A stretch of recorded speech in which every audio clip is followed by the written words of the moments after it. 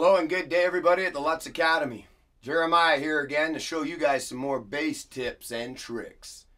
Last lesson we talked about proper posture and holding the bass in a comfortable position.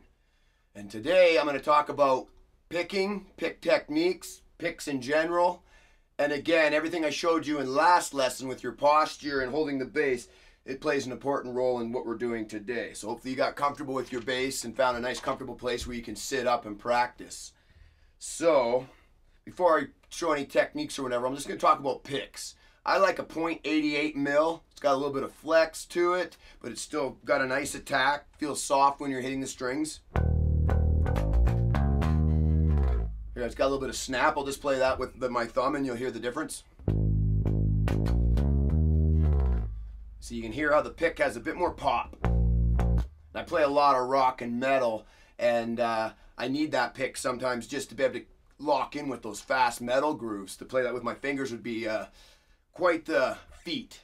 So pick comes in handy, and I'm a strong believer that being fluent with your fingers and your pick is the best way if you want to be an accomplished bass player. So I'm going to start with the heaviest pick. I got a 1.5 mil solid pick here. I do believe that's a turtle that the logo's worn off there. And this is very abrasive and very little flex, but just to give you a quick sample of what it would sound like.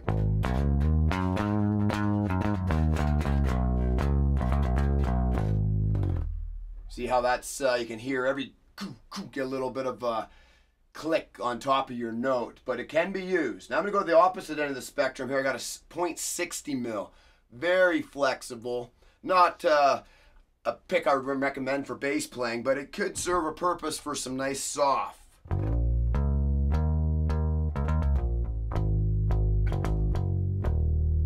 See here how there's a lot less abrasiveness to the way that was sounded. And then here I got a 73, I believe. Yes, a .73 mil.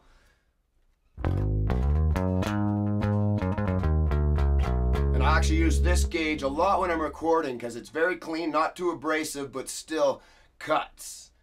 And then a good old 1 mil, which is very heavy, little bit more flex than the 1.5 mil.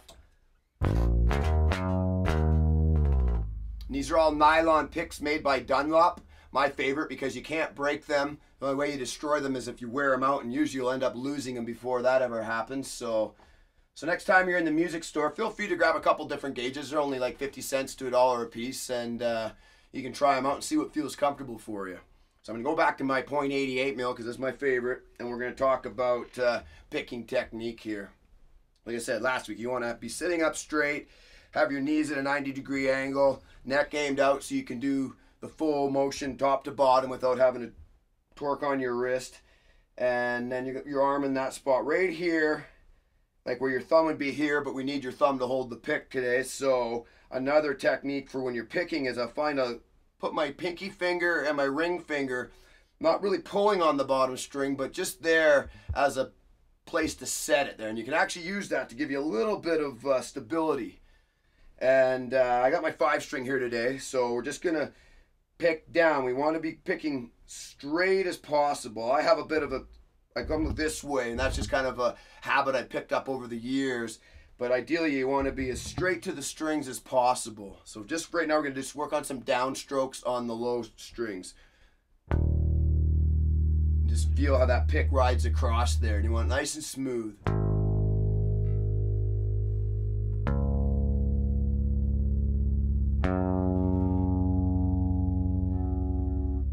So now just pick a string, and we're just going to do steady downstroke. And 1 and 2 and 3 and 4 and 1 and 2 and 3 and 4. Now we'll move to the A string and do the same thing. And 1 and 2 and 3 and 4 and 1 and 2 and 3 and 4. Just get a feel for that. Down, down, steady groove.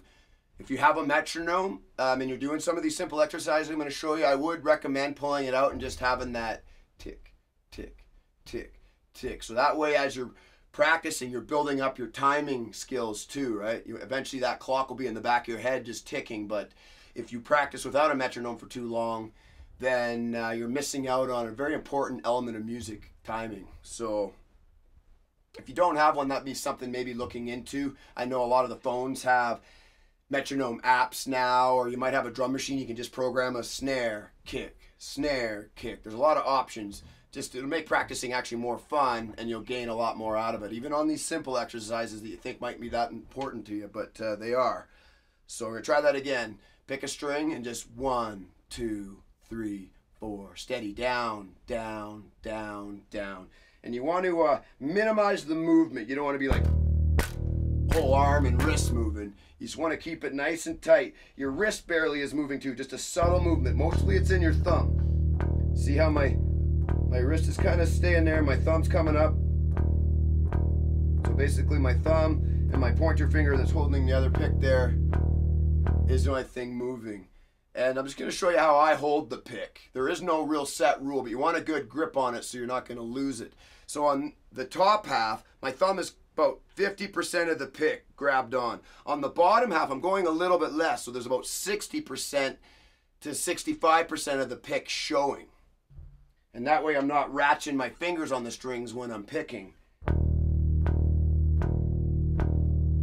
And there's lots of room for a nice clean pick. So once you got that down comfortably, try it on all the strings.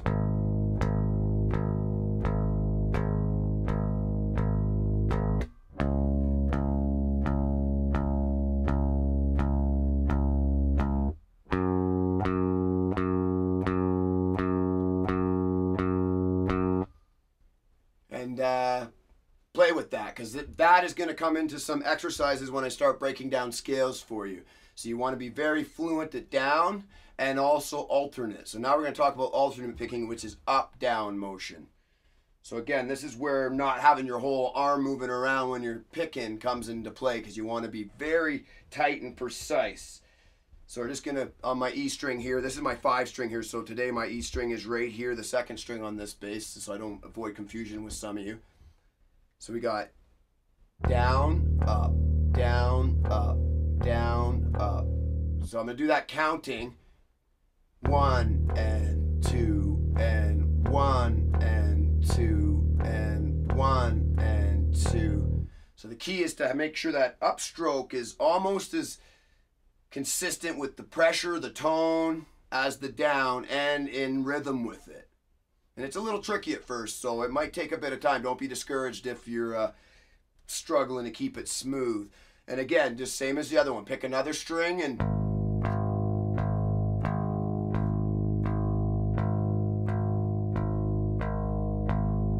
another string. And just work that. Up, down, up, down, up, down. And like that alternate picking, if you want to play some really fast stuff, you need that skill, right? Because it's hard to get it really fast if it's all down, right? But if you're alternating, you can almost twice as fast. And that's why, like I said, I think it's important that you learn how to pick as well as finger pick. It's a different tone, it's a different feel, it's a different vibe. And I know a lot of your favorite bass players probably use their fingers, but at one point they might have used a pick. There's no real set rule. There is a nice tone to playing the bass when you use your fingers. That's undeniably the truth there. But like I said, I play a lot of rock and metal, so when I'm doing a set, some nights I'll have my pick and I'll also be plucking. So it's like a hybrid. And then one song I'll tuck my pick away, fingers, and I know if I got a fast part coming up, I'll grab my pick and I'm there. So there's some songs where I'm using both, and then vice versa, right? Just switching back and forth. It's good to have the extra skills in your arsenal. So practice those 2 little exercises, down, down, down, down, up, down, up, down, up. And next lesson, I'll get into some finger picking tricks to get you started on that end too. And then once we got a little bit of that down, we'll start talking about scales and some exercises and get some music coming out of your bass here. But it's good to get these basic fundamentals down before you get too far ahead of yourself. And eventually it'll all tie together. So hope you enjoyed today's lesson, and I will see you next time.